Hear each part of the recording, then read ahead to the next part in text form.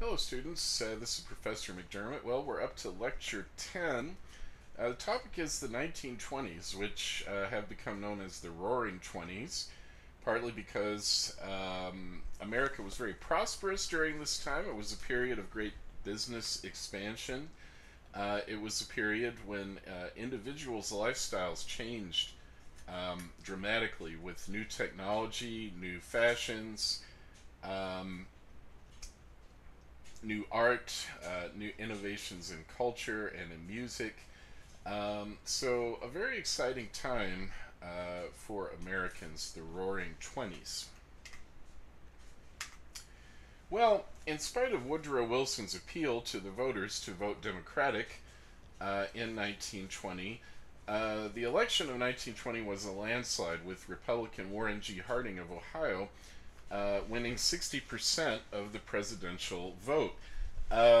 Socialist candidate Eugene Debs ran again and managed to win 3.4% of the vote, even though he was running from jail, where he had been tossed by Woodrow Wilson. In a very magnanimous gesture, Harding pardoned Debs and released him from jail, and then spent the rest of his administration basically trying to promote big business.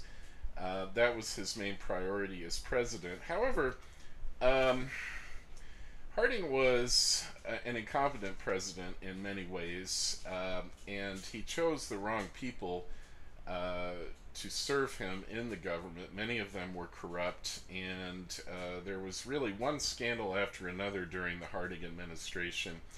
So Harding actually died in office a broken man in 1923, which meant that his vice president, Calvin Coolidge, succeeded him as president and was then elected in his own right in the year 1924. Coolidge was famously a very quiet man who hardly ever said anything, and so people called him Silent Cal. When he died in 1933, the humorist Dorothy Parker asked, "How could they tell?" Because his personality was so flat. Coolidge also uh, was very pro business and basically continued the pro business policies of Harding. One of his famous sayings, as always short and sweet, Coolidge said at one point, quote, "The chief business of America is business." And that attitude very much epitomizes the 1920s. Not um, democracy, not promoting American values throughout the world, as Wilson would have had it, but the chief business of America is business. And in order to promote business, Coolidge's Treasury Secretary Andrew Mellon presided over a great reduction in income taxes and also corporate taxes. Meanwhile, Herbert Hoover was running the Commerce Department and promoting business expansion from there. Now, why did Americans turn to making money and abandoning the high ideals of the Wilson administration? Well, um, it took a while, but the calamity of World War I finally did sink in on both sides of the Atlantic. And in America and in Europe, especially artists focused on the meaningless destruction of the war, which they now saw as having been to no real purpose, especially since the U.S. had failed to join the League of Nations. So you have writers like Ford Madox Ford, E. E. Cummings, and especially Ernest Hemingway, who emerges as a very important novelist who's writing novels about the Great War that are very cynical, extremely negative. It was Hemingway's friend, Gertrude Stein, who said to him on one occasion, quote, "You are all a lost generation," end quote. Meaning that, especially in Europe, an entire generation of young men had been wiped out by the war, and those who had survived, like Hemingway, who had been an ambulance driver during the war, were aimless, rootless, disillusioned, and in despair. And so Hemingway chose this line to be the epigraph of his great 1926 novel, The Sun Also Rises. There was a lot of disillusionment with democracy as well, especially in Europe. Some Europeans came to the conclusion that democracy hadn't really done anything to prevent World War I, and perhaps democracy was a failed experiment, which led some European countries, like, of course, Italy and Germany later, to experiment with new types of government, totalitarian fascist dictatorships. In the US, artists, writers, cultural leaders didn't really go quite that far. The typical response was simply to turn away from politics entirely and to focus on issues of cultural change, the dramatic, very rapid changes that were taking place in society, and the failure of many people to keep up with the changes. There was a sense that new technology was moving so fast that it was impossible for human beings to absorb all of the new developments. And this phenomenon was called cultural lag. I think we still very much experience this nowadays in the computer age, but people first became aware of it in the 1920s. And so the typical poem or novel of the period would show people who, in a sense, are lost, are broken, are defeated, unable to cope with the total uprooting of their old cultural beliefs and habits and lifestyles. One place where you see a lot of change is in terms of religious beliefs. The Great War had led to a lot of disillusionment from people who formerly were religious believers, but the massive destruction of that war, led people to wonder whether God really was in control of the universe. And some people turned instead to new trends in thinking, like the psychology of Sigmund Freud, which really didn't fit very well with any kind of traditional religious viewpoint. Freud believed that human beings were essentially driven by sex, that every person had what he called the libido, which was driving them forward to be more and more sexually active, and that all of the rules and restrictions that had been imposed in traditional society were very fragile and subject to being swept away at any moment by human passions, as happened in a sense in the Great War, not through the passion of sex, but through the passion for violence.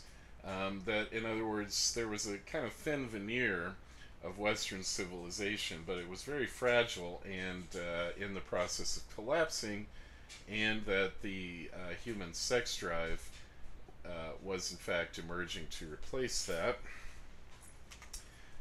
And so you see the decline to some extent in church going and traditional morality during this period, and an adherence to organized religion. One very important American writer who seemed to capture the moment for many people in his very difficult but powerful poetry was T.S. Eliot, who was born in St. Louis, later on moved to England and became a British citizen, and eventually joined the Church of England. So Eliot, in a sense, doesn't fit this picture because he did embrace Christianity, but his early works portray, in a sense, the failure of the modern world and the emptiness of modern life, and none does that better than his lengthy 1922 poem called The Wasteland. And I want to read you a little excerpt of that so you can get a sense of the kind of mood that was evoked in a lot of poetry during this period. What are the roots that clutch? What branches grow out of this stony rubbish? Son of man, you cannot say or guess, for you know only a heap of broken images where the sun beats, and the dead tree gives no shelter, the cricket no relief, and the dry stone no sound of water. Only there is shadow under this red rock. Come in under the shadow of this red rock, and I will show you something different from either your shadow at morning striding behind you, or your shadow at evening rising to meet you. I will show you fear in a handful of dust. So what can we say about this poem? In a way, he's depicting the modern landscape as if humanity were now abandoned in a desert, having lost all of its traditional beliefs. They've become only a heap of broken images or rubbish. And so, where can anyone find shelter in this modern world? And this little excerpt ends with Eliot invoking fear, saying, I will show you fear in a handful of dust. It's as if humanity has returned through the violence of the Great War to the dust that it came from, and has no solace, no comfort, no place to turn. However, other artists of the period, especially in film, which was fantastically popular in the 1920s, took a very different approach, a more humorous approach, or even positively embracing the changes that were taking place in the world at this time. For the humorous approach, we need only look at the great silent films of Charlie Chaplin. And at this point, I need to explain that you will need to look in the folder that's called Supplemental Videos to see the videos that I'm going to talk about right now. Fortunately, one of the nice features of D2L is that you can actually have two windows open at the same time on either side of your screen, and so you can move back and forth between this lecture and these supplemental videos. And I'm sorry this is a little awkward, but this is just about the only way we can do this. So first, in the supplemental videos folder, there's a link to a short excerpt from Charlie Chaplin's film Modern Times from 1936. So right now, if you would just pause this lecture, open another window, and open up that video. It's about 5 minutes. Take a look at it, and then come back and we'll talk about it. Welcome back. I trust you've watched the Chaplin video by now, and I hope you liked it. It's, I think, still incredibly funny 80 years later. So you get the sense of technology that's changing so rapidly that human beings really can't keep up. On the other hand, Chaplin does find humor in that. Another one of the supplemental videos is actually kind of a montage of sections from a film that came out in 1927 called It, starring Clara Bow, one of the biggest silent movie stars of the time. And forever after this film came out, she was known as the It Girl. And as you watch this this little compilation of images from It, I want you to ask yourself the question, what is it? What was it that Clara Bow had that seemed to set her apart and give her this quality of it? So if you would go over and watch It, and then come back and we'll proceed with the lecture.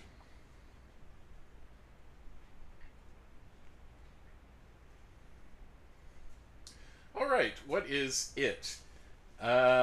Well, in a sense, it could be a lot of things, and this is where I really wish we were in a classroom so that I could hear all of your ideas and insights about this question. But unfortunately, we're not. So I just need to summarize a few things that you may have thought of for yourself. Part of it had to do with the increased independence of the modern woman. Obviously, in these excerpts, Clara Bow has a job. She's working for a corporation, although she does seem to spend most of her time making eyes at her boss. She is a working woman, and that means that she has some freedom. She has some disposable income so that she can dress in the latest fashions and increase her sex appeal, which clearly is also part of it.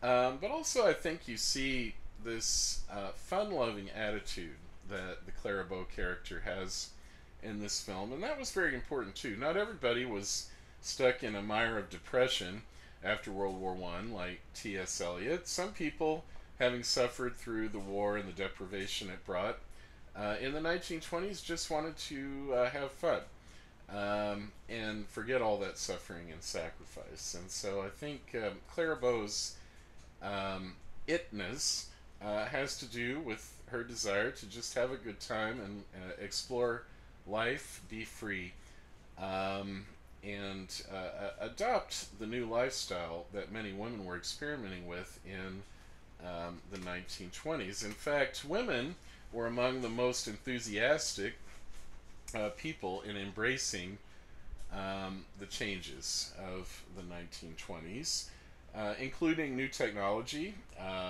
that you could use in the home if you were a housewife, to make your work easier and your life simpler.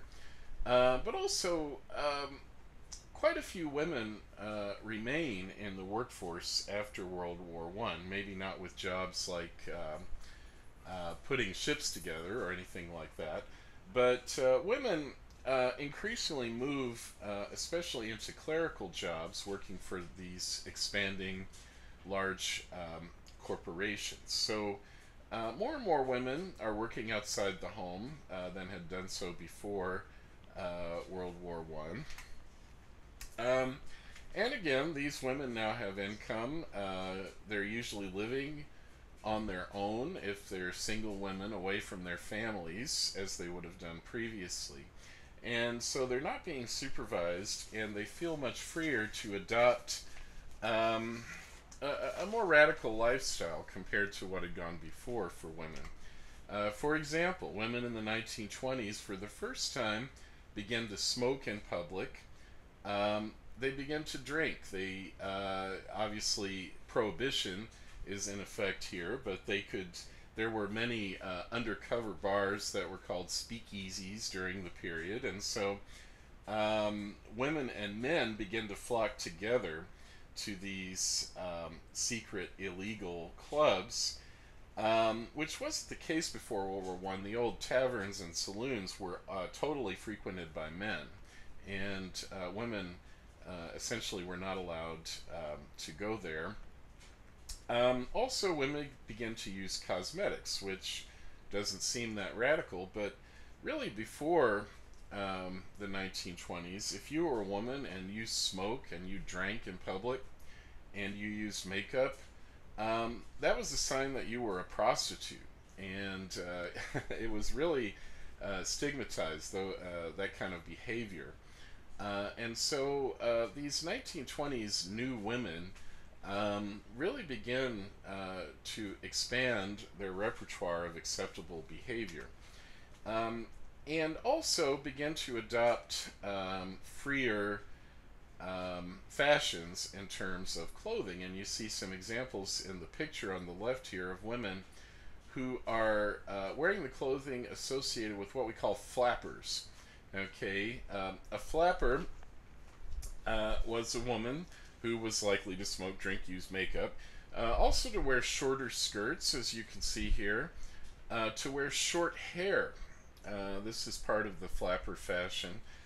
To wear pantyhose instead of old-fashioned, say, wool socks that women would have worn before. Also, part of this flapper look was the desire to become very skinny. The ideal of beauty for a woman during this period was to be very thin and also flat chested. This was one period where it was considered beautiful to be flat chested, essentially to, in a way, to look like a teenage boy. And so this was the goal for flappers, and actually the smoking, in a way, went hand in hand with that. If you look at the ad on the right here, you see this ad is promising that if you smoke Lucky Strike cigarettes, you won't have as many cravings for sweets. And you won't be as fat. And notice the short hairdo on this actress Constance Talmadge, who's selling these cigarettes. There were also a lot of crazes during the 1920s in terms of music and dance. Of course, jazz music is becoming very popular, and one very popular dance that was invented during the 1920s was called the Charleston. Actually, I shouldn't say it was invented in the 1920s.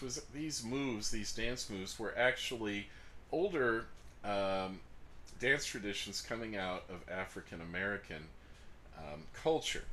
And there were a lot of ways in which 1920s music and dance and culture in general were influenced by African American cultural traditions. One of the biggest stars of the 1920s was Josephine Baker.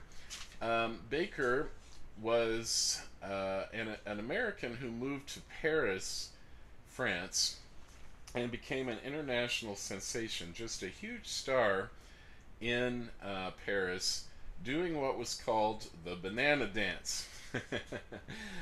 And very scantily clad, as you can see there. And so this caused a sensation. Other huge stars of the period, Bessie Smith, a great blues singer, and of course, jazz great Louis Armstrong, depicted at the bottom of this slide. Armstrong was a trumpeter, a band leader, and a huge star at the jazz age, which was fueled by radio.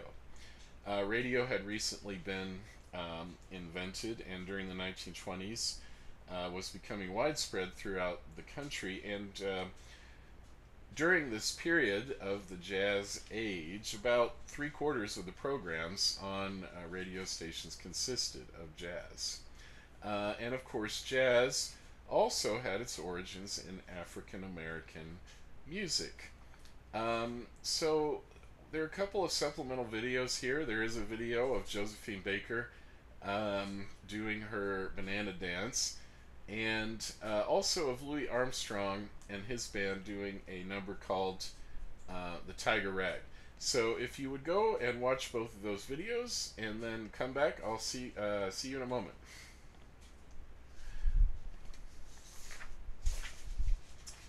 All right. You see how these African American artists are, in a way, drawing on the public image of Africa as part of their artistry.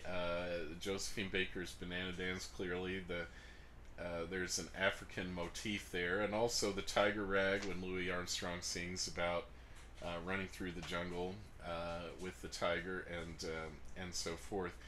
And so perhaps drawing on stereotypes rather than realities, but still, you see how Africanness is becoming a very important factor in culture during this period.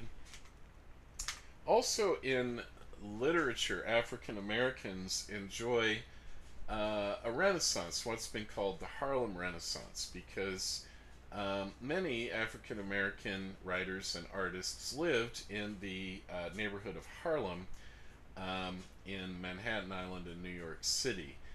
So in a way that becomes the headquarters of a movement of people that has become known as the New Negro movement. In a sense, African Americans emerging um, from the shadows and becoming much more leaders in terms of culture in the United States. Among the writers of the Harlem Renaissance, Langston Hughes, the poet, Zora Neale Hurston, who was an anthropologist but also a novelist, Jean Toomer, James Weldon Johnson. I could go on and on. Now, some of these artists really rejected the kind of stereotypes that were portrayed, for instance, in the Banana Dance, and thought that it was necessary for African Americans to adopt more of high culture and to avoid jazz and some of the things that they looked down on. But other members of the Harlem Renaissance really embraced jazz, such as Langston Hughes, who wrote lyrics for jazz songs. One very important movement for African Americans during the 1920s was led by a man named Marcus Garvey, who founded an organization called the Universal Negro Improvement Association. Essentially, what Garvey did was to resurrect the ideas of Bishop Turner in the 19th century. You may recall that Bishop James McNeill Turner wanted African Americans to leave the United States and move back to Africa to get away from Jim Crow and segregation. And this was Garvey's idea as well, essentially to separate from white people, white culture, go back to Africa, um, and and live their own separate life. But as before, most African Americans rejected this idea, and the majority of African American leaders were committed to staying in the United States and trying to improve American society by uplifting the black race.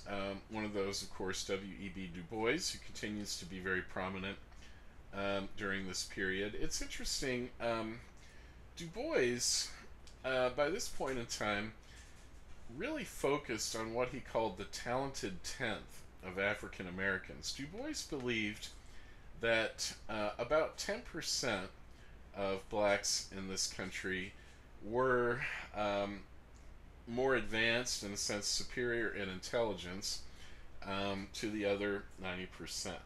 And so Du Bois actually wanted that 10% to have more babies and he wanted the other 90% to have fewer babies and to improve the African American gene pool as he saw it. This way of thinking is part of a broader movement that's called eugenics that we'll talk about in a few minutes. So keep that in the back of your mind as we move forward. African Americans also, of course, faced many dangers during the 1920s, even as their culture began to flourish and grow. And one of the dangers was the resurgence of the Ku Klux Klan, which was refounded actually in Georgia at Stone Mountain, Georgia in 1915. And it's quite interesting that this second Klan was inspired by a film, the film Birth of a Nation, that we're watching during this module and discussing. And so this is another reason why I wanted to assign this film to you, because out of all the films ever produced in Hollywood, I believe that The Birth of a Nation probably had more actual impact on people's lives than any other, because it led to the renewal of the KKK. And this Klan really became a huge mass movement around the country. By 1924, they claimed to have 5 million members throughout the United States. And not only that, but this Klan was not confined to the South. It was very popular throughout the entire nation, showing once again that racism was not merely a Southern phenomenon. But it's interesting about this version of the KKK, they not only hated blacks, but they also had other targets. For example, Catholics. So they would sometimes burn crosses in front of Catholic churches. Jews. So religious minorities. Also immigrants. So essentially, the Klan takes up the standard of the old nativism and retools it for the modern world. Also, political dissidents, socialists, communists also fell afoul of this new KKK and became targets for their violence. This Klan peaked in 1924. About 1926, it began to decline because of some corruption and scandals in the leadership. Um, but especially, I think, after the Great Depression begins in 1929, the Klan really begins to decline because people are focused simply on surviving, and they have less time to terrorize their unfortunate neighbors. There were other ways, besides Klan activity, that hostility to immigrants really comes out strongly during the 1920s. So in 1921, Congress passed a law which essentially set quotas for each nation in the world as to how many immigrants could come from each particular country. And the quota in 1921 was 3% of the people from that nation that were living in America in 1910 were allowed to immigrate in any given year. By 1924, Congress had decided to make this even stricter, and so they lowered the quota to only 2% of the number of people that had been here from each country in 1890.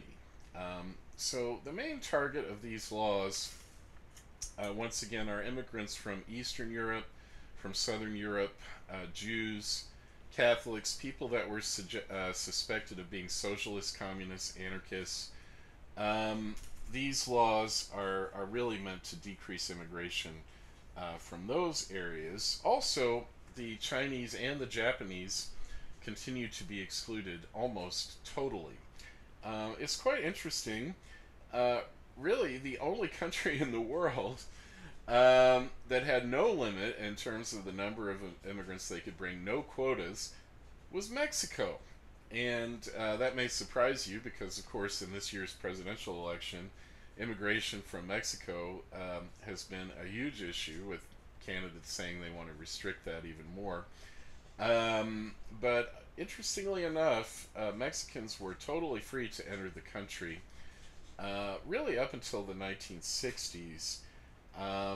Why was that? Well, there were already a lot of Hispanic Americans living in the Southwest, Texas, California, New Mexico, etc.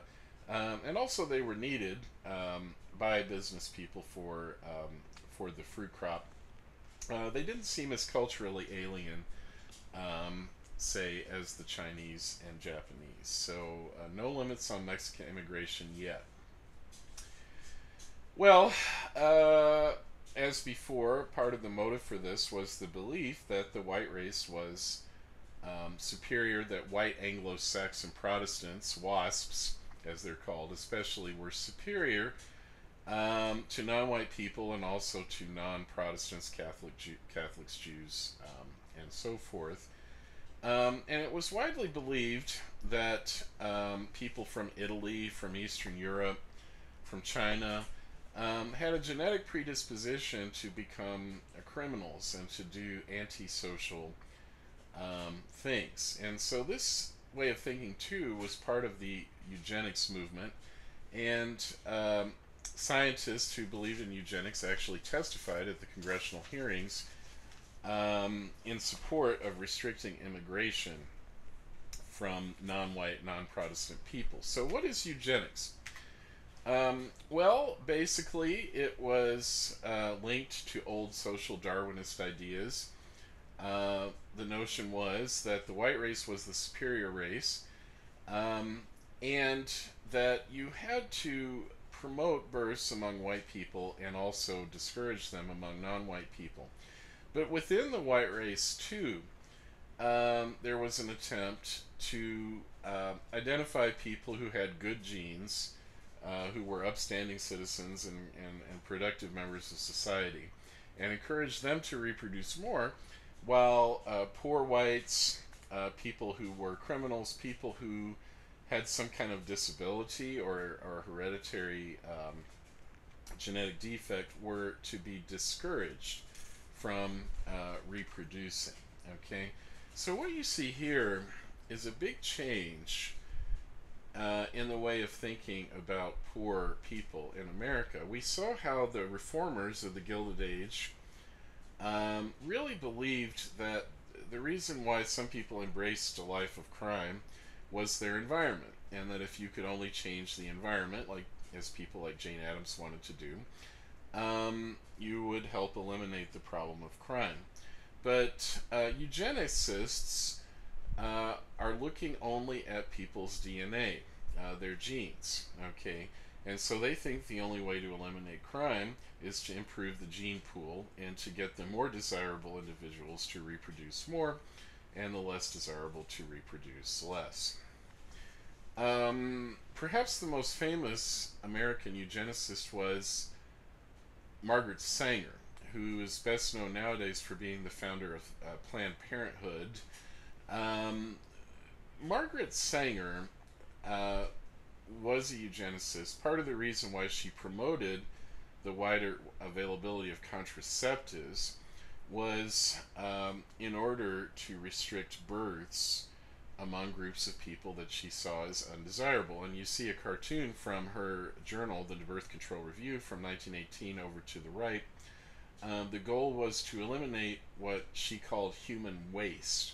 Now, to be fair, I should say that Planned Parenthood nowadays disavows the eugenic origins of the contraceptive movement and so forth. So they've distanced themselves from that. But it's really quite true that Sanger was a eugenicist. The eugenics movement was successful in the United States in getting laws passed to restrict births by sterilizing people against their will, especially people that were in mental hospitals. So a number of states passed legislation saying that if you were in a mental hospital and you had undesirable traits, you could be sterilized against your will in order so that you wouldn't reproduce and pass on those traits to any children. And in fact, in 3 years alone, between 1921 and 1924, 2,689 Americans were sterilized without their consent. How would this work? Well, a doctor in a hospital would go before a court and ask the judge for a court order so that he could carry out the sterilization procedure. One person who was the victim of this procedure lived in a mental hospital in Virginia. Her name was Carrie Bell, and she was sterilized against her will in 1927, and then later got out of the mental hospital, got a lawyer, and took her case to the United States Supreme Court. And interestingly, the Supreme Court ruled that these forced sterilization laws were constitutional, they were legal. So this was a prominent movement in American life. But it declined because as World War II began, it was obvious that Adolf Hitler, the Nazi dictator of Germany, shared many ideas with the eugenicists. And in fact, eugenicists in America and Great Britain had corresponded with eugenicists in Germany, contributing very much to the policies of the Nazi regime. So after Hitler was defeated and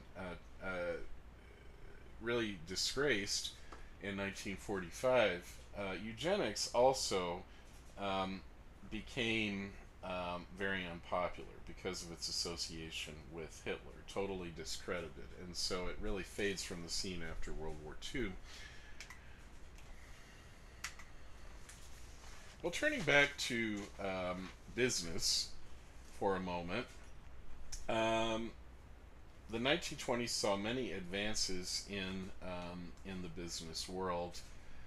Some of them were pioneered by a man named Frederick Winslow Taylor, who was an efficiency expert, which meant that his job was to find ways to make factory production more efficient. And so Taylor would do studies with factory workers using cameras. On the right, you see a time lapse photograph which depicts the movements of a certain worker as he does his job. And by studying these photographs, Taylor and his employees would try to determine ways that workers could become more efficient, not waste movements. So you see that Taylorism, um, in a way, makes working life more regimented, that you're only supposed now to work to move in a certain pattern so as to make more profits for the corporation that you're working for. This approach to factory work was really invented, though, by Henry Ford. Already in 1914, Ford had created the first assembly line in his Michigan factory to mass produce the car called the Model T, which was the first really popular and affordable motor vehicle. And of course, Ford was drawing on the Chicago Stockyard sort of proto assembly line as we saw earlier. But it was Ford who really perfected the assembly line to the point that by 1925, the Ford plant was producing a new Model T every 10 seconds. So the beginning of mass productions in the modern world, and also a new type of labor, a new type of very routine mechanized labor for the workers. Um, so obviously these big business people are among those who really are embracing the innovations of modernity. At one point, Ford said, quote, "Machinery is the new Messiah," end quote.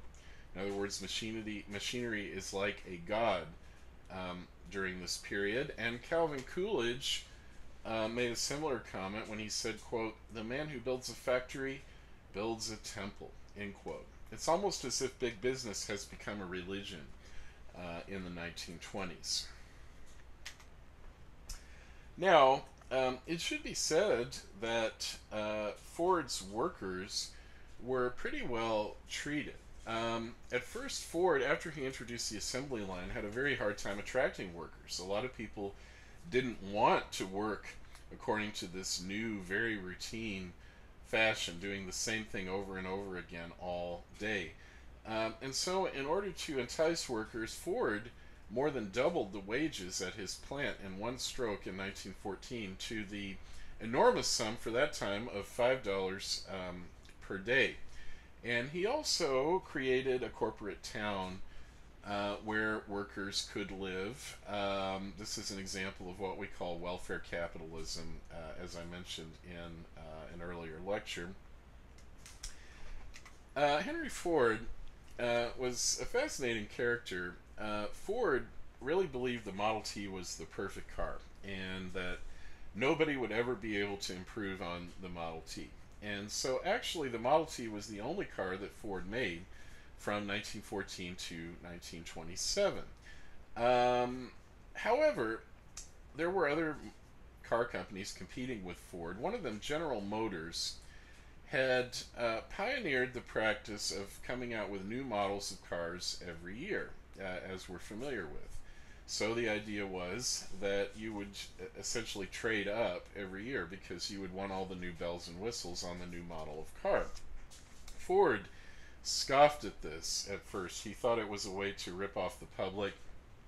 Um, this practice, by the way, is called planned obsolescence. It's the idea that products are going to become obsolete after a while, and so you have to trade up and get the newest version of the product. We see this nowadays with phones too, that if you don't have the very latest model of the iPhone, you're going to be left behind. planned obsolescence. Well, Ford resisted this for as long as he could, but finally in 1927, he realized he was losing market share and he really had to make a change. So in 1927, Ford finally came out with a new model called the Model A that had a lot more options than the Model T. And so ever since then, car companies have come out with new models year after year. Just want to mention that Ford's machinery, the assembly line, and so forth horrified some people, but it inspired other people. There were artists even who embraced what they saw as the beauty of this new industrial culture, this industrial machinery. One of them was the photographer Charles Sheeler, who took these pictures of the new plant that Ford built on the River Rouge in 1927 to make the Model A. So you see here, in a sense, the power of the industrial age, and artists even coming to embrace the really impressive grandeur of some of these industrial structures. Shifting gears, I want to talk a little about two very famous cultural icons during the 1920s. One of them, Charles Lindbergh, actually lived in southwest Georgia for a while. He was an aviator, and he took his first airplane flight in Georgia. Later, moved to St. Louis and flew airmail runs, but then decided to do something nobody had ever done before, namely fly across the Atlantic Ocean solo and non-stop.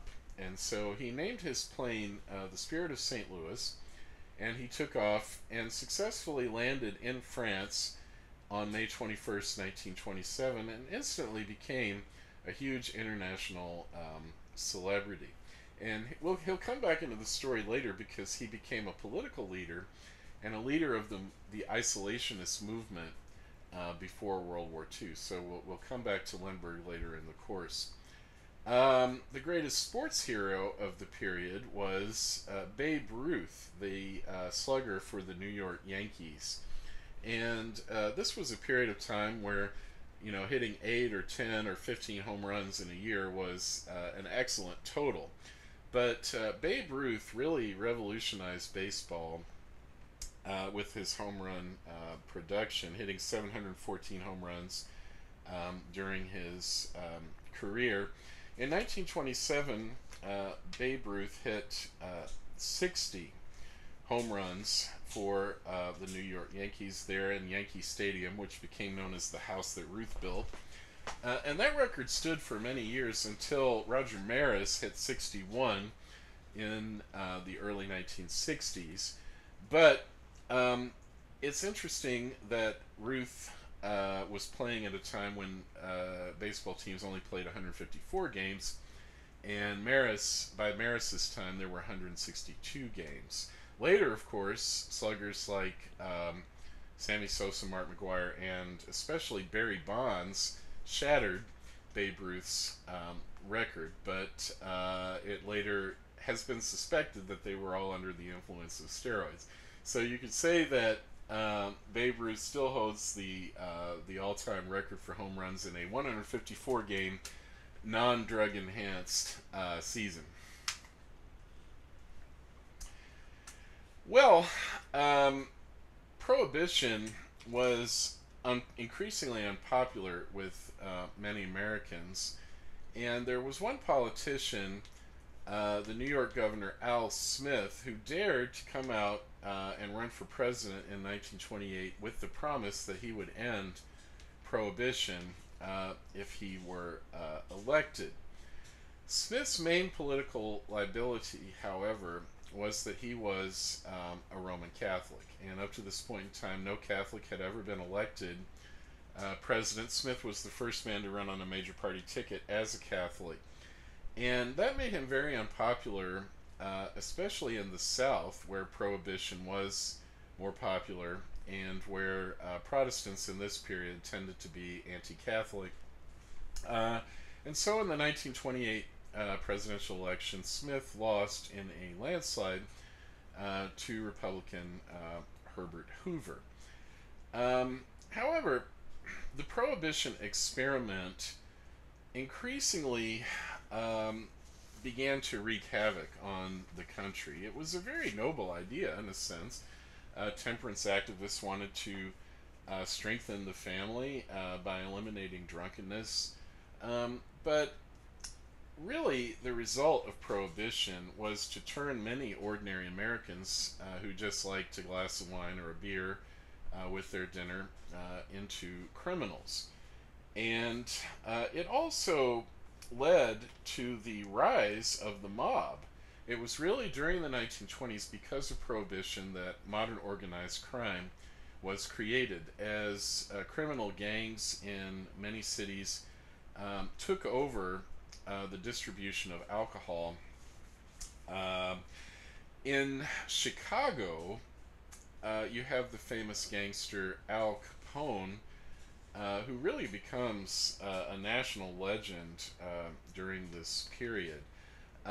It was Capone, most historians believe, who ordered the famous 1929 St. Valentine's Day Massacre that you see depicted here. And Capone was so powerful in Chicago that nobody was willing to testify against him, and so he was able to continue his crime career unopposed until finally he was arrested, convicted, and put in jail on the charge of income tax evasion.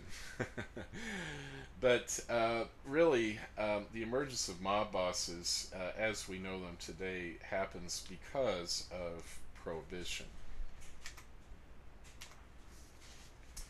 Well, the Roaring Twenties really came crashing to a screeching halt in 1929 with the beginning of the Great Depression. How did that come about? Well, like I said, the economy was booming at the beginning of the 1920s, and people began to take out loans so that they can buy the new household products like washing machines, vacuum cleaners, also cars. So people are really going into debt so that they can enjoy this new technology. And that encourages U.S. corporations to really overproduce these products, to produce more products than the market can really absorb.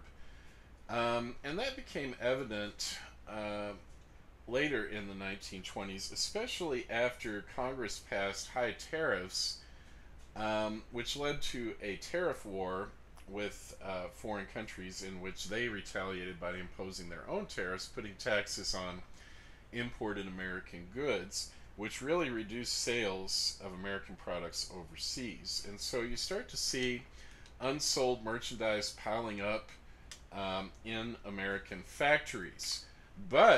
And also, American consumers, as the 1920s go on, have maxed out their credit, and so they too begin to buy less and less of these new products. However, the stock market continued to boom, and because people believed that the period of prosperity would never end, and they simply ignored the evidence that the corporate sector was becoming weaker and weaker. So that you can say during this period, stocks are valued much higher than they really should be, based on the actual health of the corporations. And so the prices of stocks continue to rise and rise and rise in an ever expanding bubble that's partly fueled by the fact that instead of plowing their profits into research and development, corporations too are investing in the stock market and driving those stock prices higher and higher. Well, the bubble had to burst eventually, and the process through which that happened started on October the 24th, 1929, when suddenly the prices of stocks began to go down dramatically. On Tuesday, October 29th, full-fledged panic hit Wall Street, and there was a tremendous amount of trading on that day as people desperately tried to unload their stocks before they lost any more value. 16 million shares traded on Black Tuesday.